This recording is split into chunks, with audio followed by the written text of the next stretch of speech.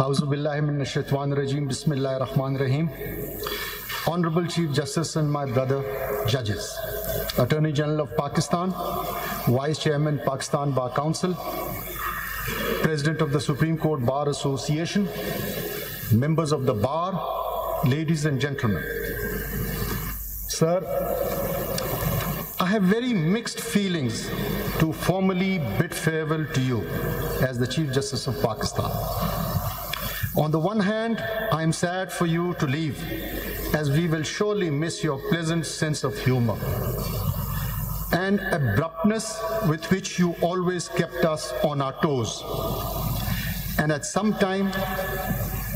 same time, happy that you are leaving in good health and knowing that you'll be able to enjoy your lovely family. On a personal note, I have found you to be a good, caring human being. To some, this might sound strange, but let me share with you, ladies and gentlemen, if you meet, greet and treat Justice Qazi Faez with a smile and humility, he will reciprocate with such gentle softness, politeness and care that it will leave you astonished, if not shocked. But mind you, if you in any way provoke him, or if I may say so, poke the bear, then even hell hath no fury to match his scorn, and only God may help and save you. Let me share a secret with you all today, that I have faced such wrath of this bear many times. Ladies and gentlemen, let me tell you, the experience was not pleasant. As a judge sharing the bench with Justice Qazi Faez, I have learnt a lot. Where many like me would keep quiet and feel shy to openly admit that they are not clear about legal proposition, Justice Qazi Faez openly admitted that he would require the assistance of the worthy counsel. But when it came to the rights of women, and more particularly cases relating to their inheritance, Justice Qazi Faez would leave no bounds to ensure the preservation of their rights, and that too with the full might of the court. On a lighter note, while sharing the bench with Justice Qazi Faez during the first half of the court proceedings, I often felt sorry for those across the roster, and at times had to salvage them from total devastation. But as the clock ticked past the half hour, the mood would change and we would have a compassionate listening judge who sat through the day till the last case on the cause list was heard and decided. But I must acknowledge that while sharing the bench with Justice Qazi Faez on many occasions, we had differences. But let me tell you, he was always ready to hear my point of view and was open to persuasion, a characteristic which very few possess, and one must strive to inculcate in ourselves. Now to my commitment, sir. This is a formal announcement that the farewell lunch today hosted by us in honor of Justice Qazi Faez is not on government expense. He's been cruel. He has imposed the entire expenses on me. However, I have requested my brother judges to share the brunt. So we are going to share the brunt. But we wanted to host a lunch for Qazi Saab, and he was adamantly, stubbornly,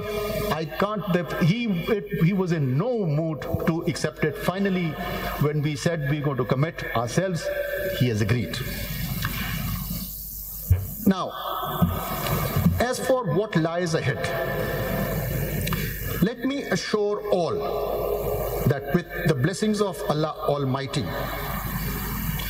for the citizens of Pakistan, rule of law shall rule.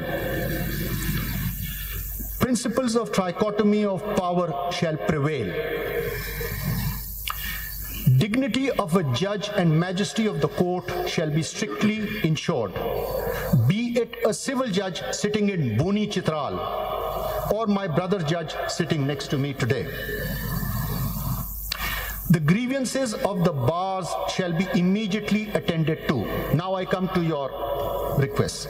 It will be transgression on my part to commit any suggestions that you've made, but I promise you 11:30 Monday, if you come to my chamber, we will discuss it and hopefully we will pass appropriate orders. Okay.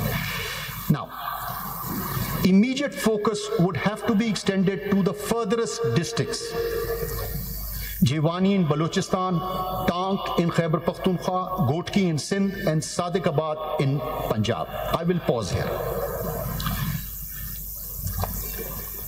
You see, Peshawar, Lahore, Karachi, Quetta, they have the immediate attention of the high courts, the government. It is these furthest districts which deserve our attention, and the best of the best judges should go because they deserve them more than anyone else.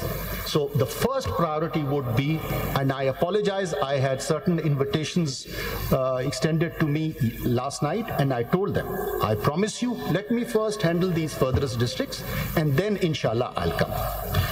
We move on. Immediate attention would have to be rendered on facilitating attendances and cases of women, children, and disabled.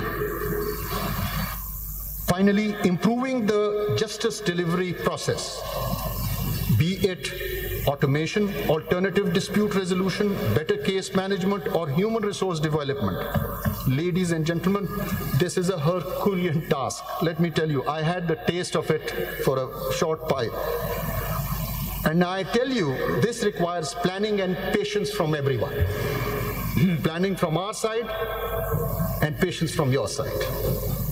With the complete support of not only my brothers at the Supreme Court, the keen interest of the Chief Justices and the judges of the High Court and the District Judiciary, but most importantly, the complete confidence of the Bar. May Allah Almighty render us all guidance and success in achieving this noble goal. Ameen. Sir, in the end, with fondest of memories and with every good wish, I, on behalf of my colleagues, bid farewell to our very dear friend, our illustrious colleague, and our distinguished Chief Justice, Qazi Faez. It will be cruel on my part not to mention Sarina Isa, wife of Justice Qazi Faez, Seher Isa, the daughter, and his 3 loving grandchildren, Hana Lada, Sikandar Lada, Safia Lada, and I'm not going to forget Puddles, the poodle who kept us up during the summer afternoons. May Allah Almighty bless you and your family. Ameen. Thank you. Thank you, sir. Thank you.